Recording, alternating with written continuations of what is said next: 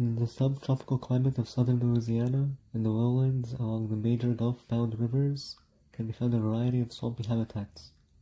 Flotant Marshes are a type of marsh found in this region, in which plant roots hold together a thin layer of soil which rises and sinks with the shifting water levels. Found in these floating mats of plants are many species of reptiles and birds, like egrets, herons, blackbirds, and alligators. An invasive species of large aquatic rodent, called the nutria, introduced to the U.S. for its fur in the late 19th century, threatens the habitat by feasting on plant roots, dislodging the flotant and causing it to disassemble or sink.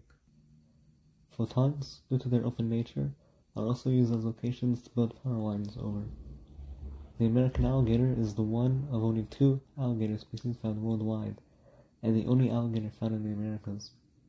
They can be differentiated from crocodiles in that they have a broader snout, and the alligator's teeth don't show as much as the crocodile's does when its mouth is closed.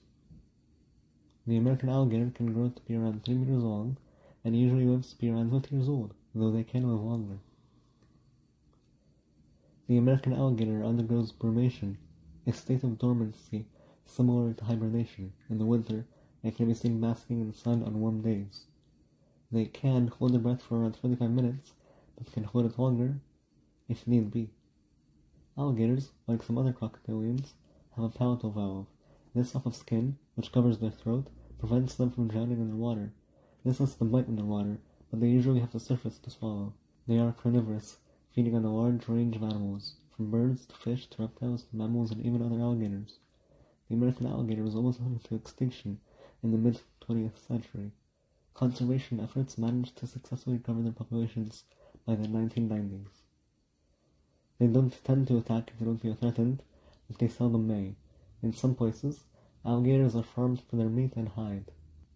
The American alligator is the largest reptile in North America.